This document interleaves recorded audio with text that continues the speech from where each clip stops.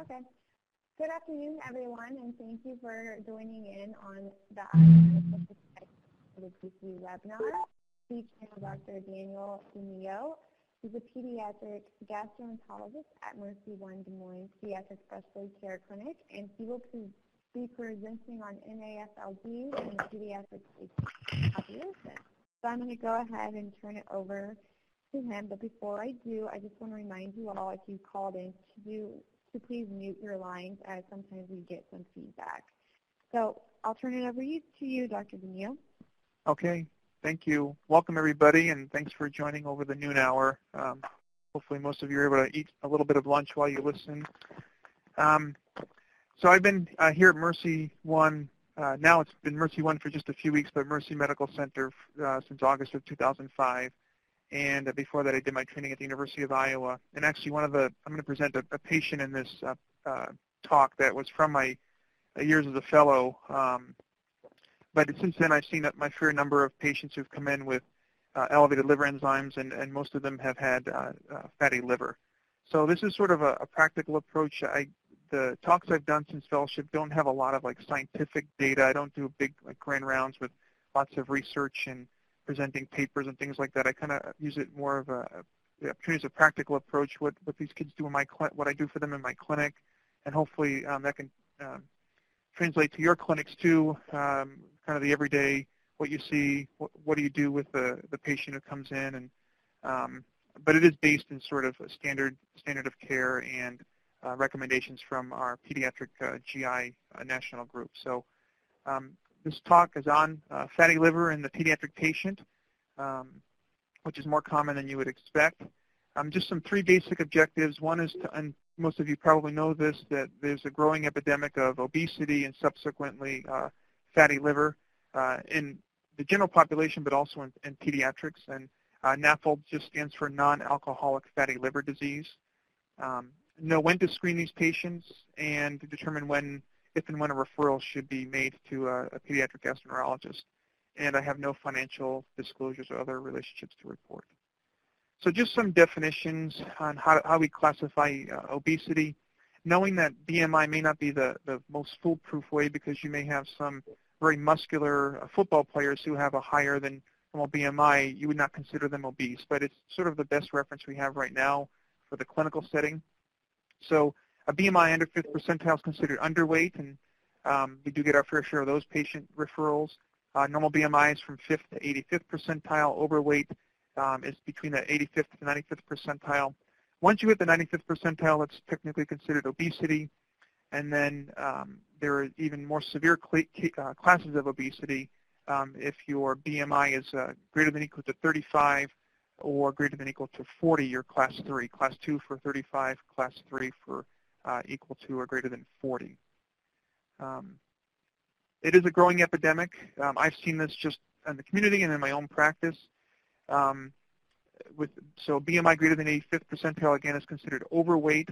The numbers as high as 26% in children between 2 to 5 years of age. It's about a third in kids between 6 to 11 years of age, and then up to 40% in the teenage years.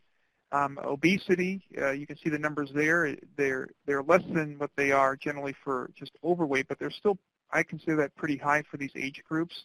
And even class 2, 2 out of 10 2 to 5-year-olds are considered morbidly obese, and that number kind of creeps up a little bit higher as you get to those teenage years as well. If you look at trends over in our country, from the late 70s, the percent of children between 6 and 11-year-old who are considered obese was 6.5%. That's up to almost 20% in the early 2000, the 2013 to 2014. And then in the teenage years, it's another significant jump up to about 20%. There's probably many reasons. I think this is rooted in some sort of research and science, but it's also my own opinion. I think there's tons of sugar-containing beverages out there, energy drinks.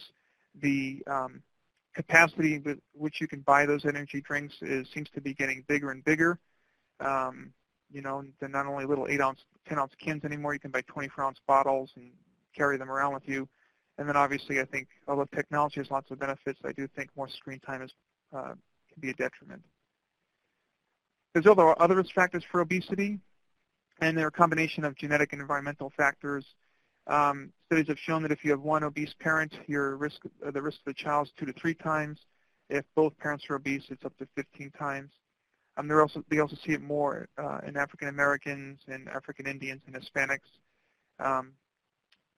People of lower socioeconomic status might have an increased risk of obesity. That probably plays in the role of some education, as well as, and this is unfortunate, but generally healthier foods seem to cost a lot more money than fast food. And then on the rural populations, you may see it a little bit more than in the suburban or urban areas. So this is a kid I saw back, this was probably somewhere between 2002 and 2005. But it's a typical story I see. So it's a 13-year-old male that came in with elevated liver enzymes. A lot of this workup was done before he got to our GI clinic in Iowa City, but he had an ALT and AST the ALT was elevated, AST was probably just slightly elevated, if not close to normal. They had increased. He had an ultrasound and a CT even, I think, before he came in that showed fatty liver. Someone had ordered a gallbladder scan, and he had a negative HIDA scan for biliary dyskinesia. I think he was on Ritalin for some ADHD, and they thought maybe his Ritalin was causing some elevated liver enzymes, so they stopped that, and the liver enzymes did not improve, so that got him into our clinic. His diet was horrible. I call it the Cheeto sign, and I remember walking in the room. I remember this family distinctly. He was there with his mom and grandma, both. All three of them were very, very large, and there was a bag of Cheetos in the room. He had the Cheetos cheese around his lips, and each of them were carrying pretty substantial sized bottles of Mountain Dew. So that's kind of the picture when I went in.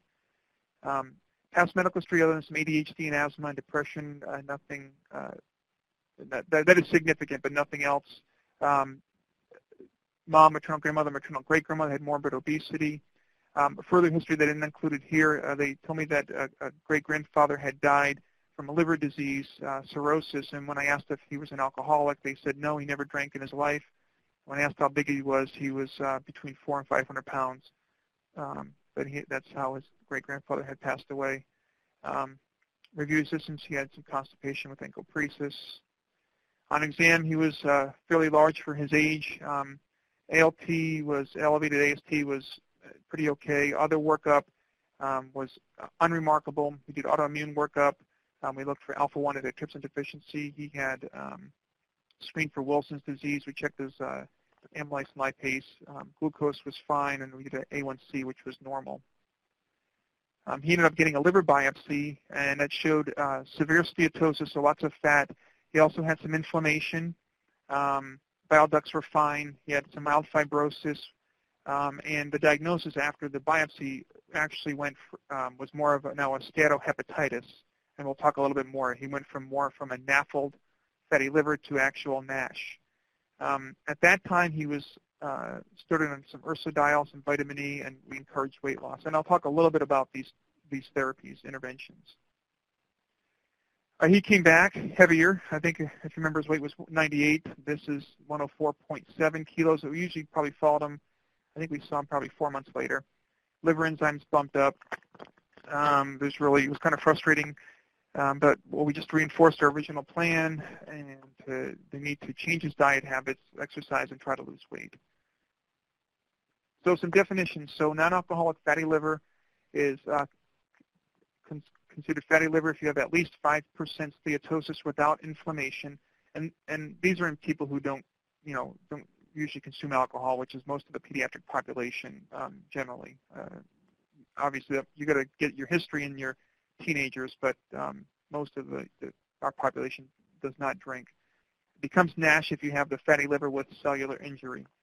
And then chronic inflammation will lead to fibrosis and then eventually cirrhosis. So then you can get NASH cirrhosis.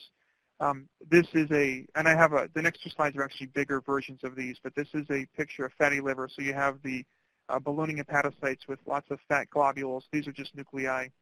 And then this is NASH. This is NASH, where you actually have lots of inflammatory cells, these dark cells, and then you have the fat, and you actually see some fibrosis. And again, NAFLD, so you don't really see much inflammation or fibrosis, and then with inflammation, you see lots of inflammation, all these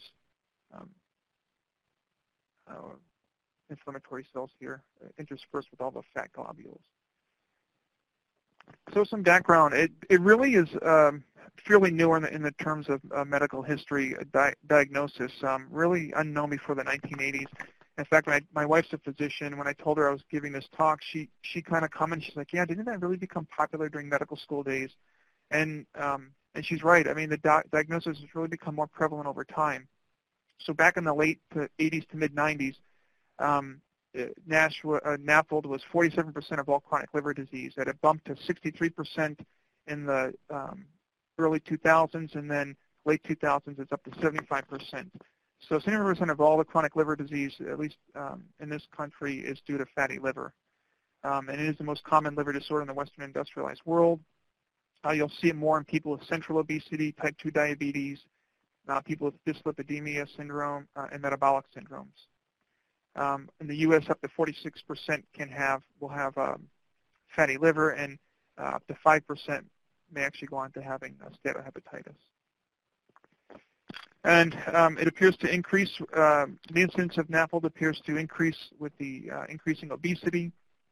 In some of the literature, in the pediatric literature, up to 35% of obese children and adolescents may have a fatty liver. But then you may also see up to 7% of the general population. So you'll see some instances of fatty liver in lean children. It's rare, but you may see that. Most are diagnosed after the age of 9, which this will go into sort of when to screen kids. But it has been reported that fatty liver in as young as 2-year-olds, and there have been reports of children as young as 8 who actually have developed cirrhosis.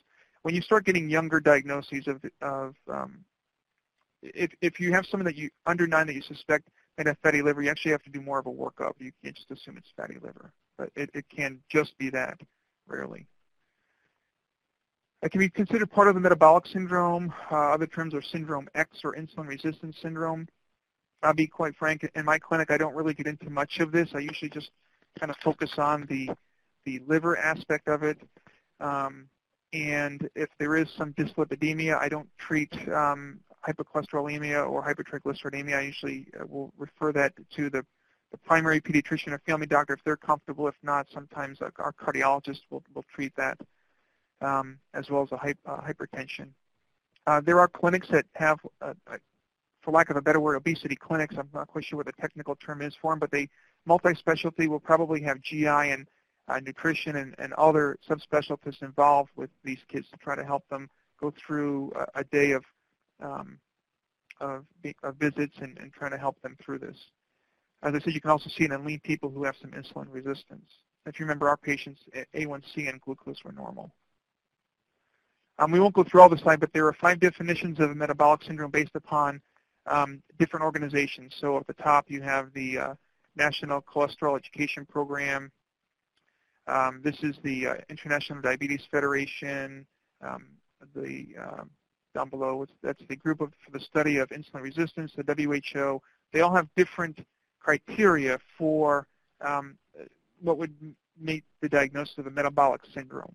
And part of that includes what your glucose levels are, cholesterol level, if the obesity, their definition for obesity if there's high blood pressure. So I honestly don't use this, but it's out there for people and to utilize if they're in those types of clinics, these multi-specialty clinics that are trying to take care of these patients. Usually what will happen is I'll get a referral. There'll be somebody is checking labs, either because they suspect it because the patient has type 2 diabetes, or more commonly I get referrals because patients are getting their yearly physicals and or screening physicals for sports, and they get liver functions and they're elevated. And they'll get sent to me. And usually the workup for other rare disorders is negative. But up to a quarter of these kids may have elevated autoimmune markers. There's certain tests for autoimmune hepatitis that include like an ANA, anti-smooth muscle, a double-stranded DNA, or there's one called liver kidney microsomal antibody. And if some of these patients, up to 25%, may have elevated autoimmune markers, if they do, you need to do a biopsy in these kids to rule out autoimmune hepatitis, because obviously the treatment will be much different. But those who don't have autoimmune hepatitis but have some just elevated autoimmune markers, they may have an increased risk of fibrosis and inflammation with their non-alcoholic fatty liver disease.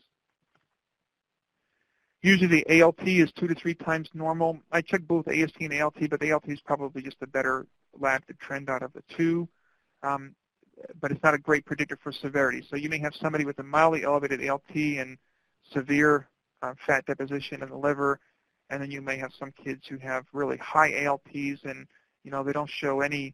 They have fatty liver, but no inflammatory changes. Usually an ultrasound I order. It's not a I think one of the slides I had will say it's not really a good screening tool, but I use it to look. If I have somebody that suspect if they're overweight child with a high ALT, I'll always order an ultrasound just to look for an echogenic fatty liver, but also making sure they don't see like significant scarring or any kind of evidence of cirrhosis. And then you can also look at the gallbladder and look for any bile duct dilation, things along those lines. So it's a useful tool.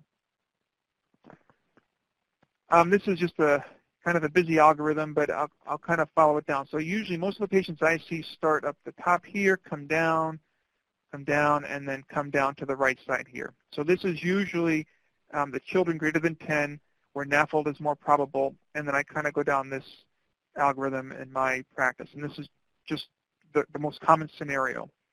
If you have patients that are less than 10, obviously less than 3, who have elevated liver enzymes and a abnormal ultrasound, NAFLD is less likely the cause, and you really have to start looking for other things. So these kids probably should be referred sooner to GI than later. The 3 to 10-year-olds, NAFLD becomes a little bit more common, but still not as probable as children, 10 or greater. So you should do some other workup in these kids, looking for viruses and things along those sorts. And maybe get them referred sooner as well.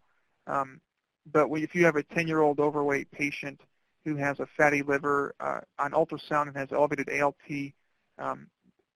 recommendations are you can probably just follow these kids, do some weight reduction. If still persistent after a few months, then refer them to GI. Do more labs yourself or refer them to GI for more further workup. And then eventually getting down to a liver biopsy if warranted. That's how I kind of usually do it. If I strongly suspect fatty liver and I see him for the first time, I usually won't even do other significant workup like done over here. I'll encourage him to lose weight, exercise, have him come back in about 4 months with repeat liver enzymes. If they continue to gain weight and their liver enzymes are the same or worse, I still will encourage another healthy eating and exercising, have them come back maybe one more time in 4 months. If they're still not any better, then at that point, just probably biopsy. If they come in for the follow-up and they have lost weight and they've really adhered to a good, healthy diet and exercise with and stabilized weight and their liver enzymes have not improved, then I'll usually start doing a little bit more workup with regards to labs. I'm still a little reluctant to pull the trigger to do a liver biopsy, but if I've been following them for 6 to 12 months and liver enzymes just aren't declining, I may do it at that point. So the screening recommendations per NASPGHAN, this is our North American Society for Pediatric Gastroenterology, Hepatology, and Nutrition. So this is our main academic board or collegial board. Their recommendation is any child with a BMI of 95th percentile or greater should be screened, and usually it's just checking initially in liver hepatic function panel. They suggest anyone with a BMI at least 85 with other risk factors, so signs of insulin resistance, a family history of NAFLD, or maybe people with undiagnosed liver disease or deaths from liver failure. These kids should probably get screened sooner. Screening should begin between 9 to 11 years of age. That would go back to that slide we had mentioned, because this is where it most commonly will present, and usually just checking the ALT, but I would just check the full hepatic function panel, because with that you'll also get like a GGT, which can look for any kind of biliary obstruction or obviously a total and direct bilirubin. So if the ALT is above the upper limits of normal but less than 80, the recommendation is you repeat an ALT in 1 month. If the ALT is persistently greater than 2 times the upper limits of normal for 3 months, then the recommendation is you refer to Peds GI. You should do it sooner if the ALT is greater than 80 or if there's other worrisome signs or symptoms. So if they're having jaundice, easy bruising, easy bleeding, things right upper quadrant pain, things along those lines, you would want to send sooner. Although hepatic ultrasound is not a good screening tool, I think if you have a patient that you suspect has fatty liver and they do have elevated ALT, I do think it's useful getting that to look and get some imaging. So the pathology of non-alcoholic fatty liver disease, it's a spectrum of disease. It usually starts with some steatosis, which can then move along to hepatitis. And obviously, as you know, chronic inflammation can lead to fibrosis and scarring, which eventually can lead to cirrhosis, and then finally liver failure. I can't remember the last patient, if any, we got to these last 2 stages. Usually it's somewhere in these first 3 stages. Obviously, the adult literature is going to be different, and that population is a lot different, and there's other issues that could be playing a role as well with alcohol use. It's rare in peds to develop cirrhosis from NASH, but it can be seen in up to 25% of adults with NASH, and up to 10% of those people with NASH can succumb to liver-related death. And usually having obesity and diabetes will increase your risk of fibrosis. So I think, let me see that slide here. So this one here could, this might not be a bad idea to break out to some patients who just are not getting the clue and following through with the regimen. So the two main causes of steatosis, non-alcohol and alcohol. And then, this will lead to either non-progressive steatosis and no inflammation or inflammation. And usually this happens from oxidative stress with cytochrome P250. And then that will cause inflammation, healing, and then scarring. Scarring will lead to cirrhosis. It can then go down to carcinoma and death, or portal hypertension and death. So this, I haven't used this, but actually I just found it in preparation for this talk probably about a month or so ago, a few weeks ago.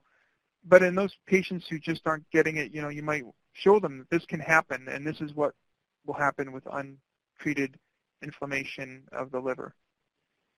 It would be considered a 2-hit hypothesis, like in a lot of diseases.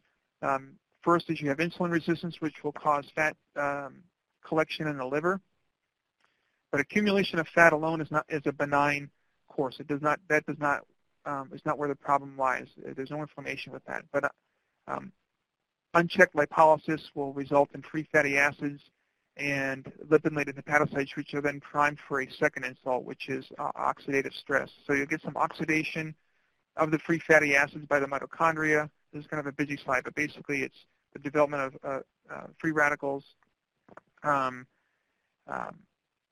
drop in vitamin E. So this is where vitamin E therapy might be helpful as an antioxidant. But basically it's oxidation of fatty acids causing oxidative stress, increased oxygen radicals, increased inflammation. Increased inflammation leads to fibrosis, cell death, cell injury, cell death, and then cirrhosis. Again, just another busy slide. One of the things I wanted to point out here is this TNF-alpha. So TNF-alpha is a big topic in my practice with regards to treatments for inflammatory bowel disease. So you use tumor necrosis factor alpha blocking agents to try to treat IBD. There's been some proposals to maybe use this to treat steatohepatitis. By blocking that, you maybe block inflammation. I don't use it. I've never used it. I have no intention of ever using anything like that.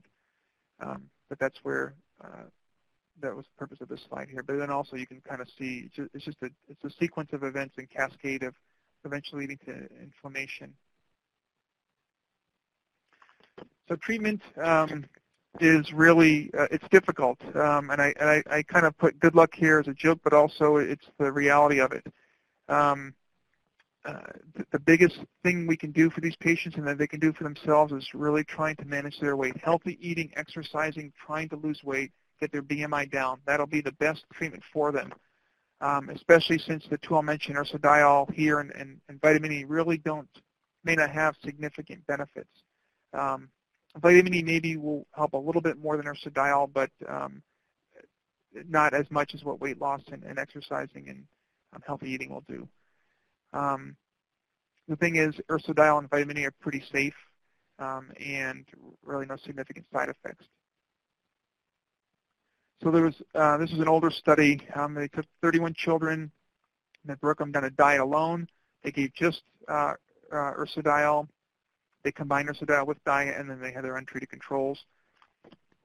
And what they showed, that diet alone determined weight loss and improvement of AST and ALT. Adding ursodiol to the diet had no benefit whatsoever. It didn't increase the benefit. And ursodiol alone was ineffective with no difference compared to controls. What they showed at the ultrasound, they showed some improved. So not only did the labs improve with the weight loss group with their diet, but the ultrasound findings, so the echogenic liver findings improved to looking more like a normal liver without the fat deposition. Another study took 166 patients with actual biopsy-proven steatohepatitis and randomized them to placebo or ursodiol. And then they checked LFTs every 3 months, and then they did a repeat histology after 2 years of therapy. So let's see, that was, of those 166 patients, 126 finished the study, and out of those 126, 107 actually had their second biopsy, pre- and post-treatment biopsy. So what they saw was that those who were on ursodiol did well. It was well tolerated, no side effects. The body weight was generally stable during the study, so no significant change there. They showed that the ALT and AST was stable to improved in both groups who were on ursodiol versus placebo, with no statistical difference. And they saw no difference with regards to change in degree of steatosis. So they biopsied both groups who were on ursodiol and who were on placebo, and they saw no real change in the degree of inflammation. So essentially, ursodiol really doesn't, there's no side effects, but it really didn't do much to improve their disease. With regards to vitamin E, there was one study that took 11 patients. I mean, these are small numbers, but these kids were less than 16 years of age, and they had NASH, and they were treated with vitamin E for 4 to 10 months.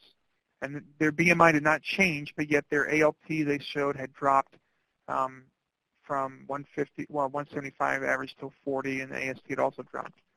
And their levels, while they were on vitamin E, remained pretty stable to normal, but when they came off the vitamin E, their levels, ALT and AST increased, suggesting some reoccurrence or rebound inflammation once you took away the antioxidant. But ultrasound showed a persistently echogenic liver, so the liver appearance did not change on imaging studies. And these, I do not think they re-biopsied these kids. So not a great study, but did show some drop in enzymes. So some of the other treatments besides ursodiol and vitamin E, and more importantly, healthy eating and weight loss with exercising. Lipid-lowering agents, so statins, have been utilized. There's not great data in any of these that would show a significant benefit beyond, again, healthy eating and exercising. Metformin, and again, I don't use these therapies. So if primary doctors are wanting these done, or parents are wanting me to start these, I would defer back to the primary, or maybe consider endocrinology or having a cardiology look at these kids who have hypercholesterolemia. The anti-TNFs, these are like infliximab, adalimumab, those treatments, but I've not seen anything really new, at least in the pediatric literature, for using these. So in summary, obesity and NAFLD are definitely on the rise. I think it's a significant problem. I think communities would benefit from having, in a bigger community, at least an organized multi-specialty clinic with GI, endocrine, possibly cardiology if there's dyslipidemia, nutritionists, dietitians, and with the general pediatrician or family practitioner to try to help these people with a multidisciplinary approach. I mean, it's hard. It's hard to lose weight. It's hard to break old habits and eat healthy. But I think this is a really significant problem in our society. And I think as we continue to get bigger, we're going to have more and more a fatty liver, and then in the pediatrics there's going to be more and more NASH. And I think that age where it's more common is going to start getting skewed down lower and lower eventually. So it definitely is a problem. Insulin resistance and obesity do increase your risk for this, obviously. We talked about the general screening in select patients. So I think, if you have a patient who's otherwise healthy but is really overweight based upon the BMI, even if they're healthy, I think starting around 9 years of age, those kids probably should have an hepatic function panel checked. And if elevated, ALT, then should have an ultrasound. I would not do an ultrasound as just, without doing the liver functions. I would get the liver functions first. If they're normal, I don't think you need to do an ultrasound, even if they're really overweight. But if their ALT is elevated, then I would get the ultrasound. And those kids who are generally healthy with no other risk factors, I don't think they need to be referred to GI at that point. We'd be happy to see them in our group here at Mercy One, but I think it'd also be fine if they're given some counseling on healthy eating and dieting and educating on exercise and weight management, and then maybe repeating the labs in about 4 months. And if you're still, if they're still elevated at that point, especially if they have lost some weight and dropped their BMI, then definitely at that point I would refer to GI. But you can also argue that if they're elevated and the kids are continuing to gain significant weight, you might even consider waiting another, few months, and then, the third set is still elevated, then refer at that point. But we'd be happy to see them at any time. Obviously, if you have a very young patient who has elevated liver enzymes lower than the typical age range for fatty liver, then we'd like to see those patients sooner. If you have the typical age range patient with suspected fatty liver, but there are other things going on, other risk factors, easy bruising, bleeding, an unusual family history of unexplained liver disease, we'd be happy to see those kids as well. Vitamin E and ursodiol are safe but questionable benefit, and honestly, I don't even use them in my office here. I think I don't want to. Part of it is I want to try to get these children and families to get away from the idea that you can treat with a drug and things will get better, and we don't have to modify our behavior and eating habits and exercise. So it's kind of, I guess, serendipitous for me that these drugs don't really work well, because then I don't feel guilty about not recommending them, and trying to force the issue more with change your lifestyle, get involved with the YMCA or some sort of exercise program, and try to lose weight, because I think that's the best option for them. So I don't even use these therapies. And again, the ultimate goal, if it's not obvious enough, I haven't said it enough, is really to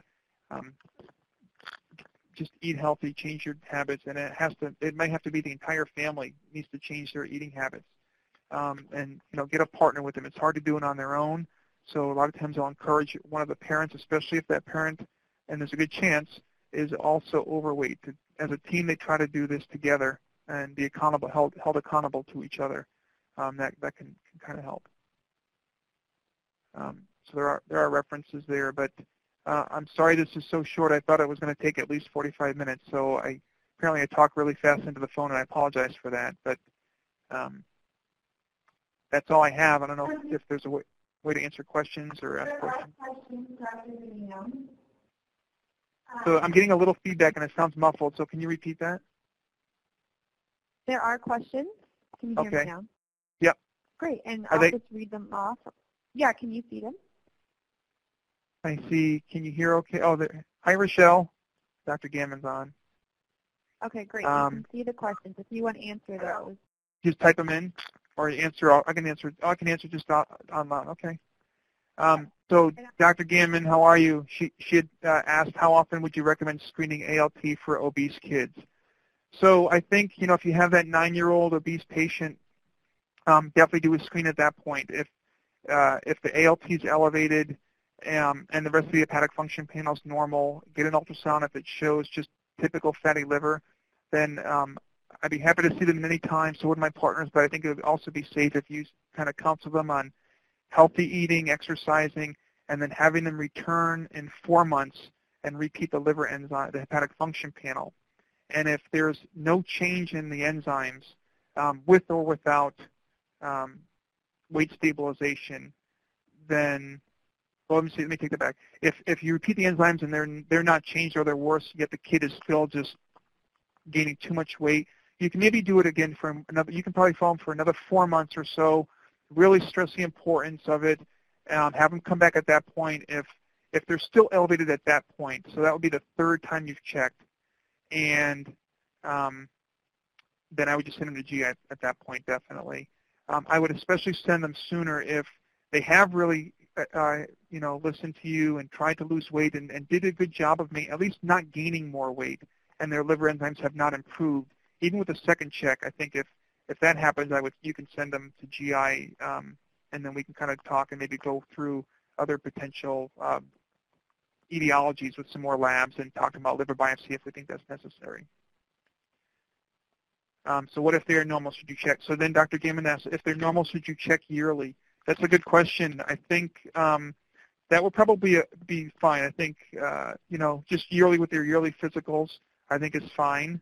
I guess I didn't see a recommendation if your initial check is normal, but to me it just would make sense. If you have any of your patients over the age of 9 that you follow once a year for yearly physicals, school physicals, if they're, still at that overweight, obese level and they're not managing their weight properly, even though they had a previous normal hepatic function value before, I guess I think it'd be safe to check them once a year. I don't think you have to go more frequent than that. You're welcome. Tell Andrea I said hello. Have you, and then, is this Dr. Cordovi?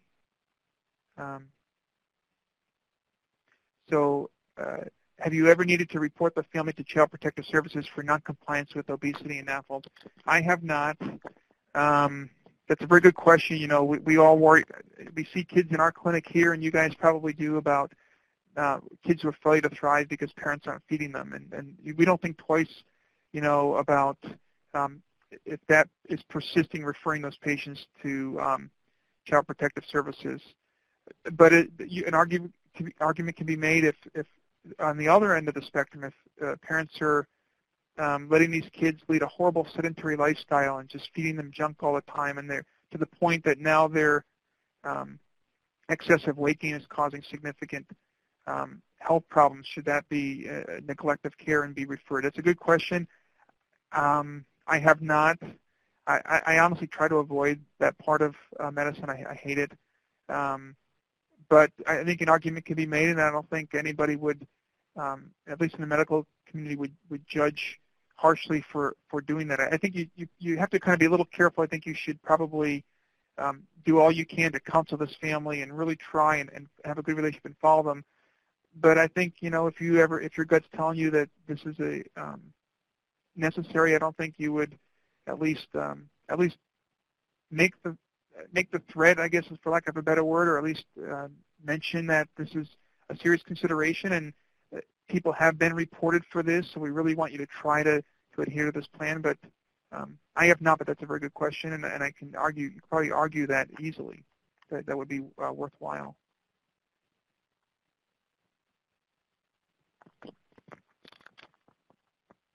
You're welcome. I think there's no more questions coming in, so we'll wrap that up. I want to thank you again, Dr. DeMeo, for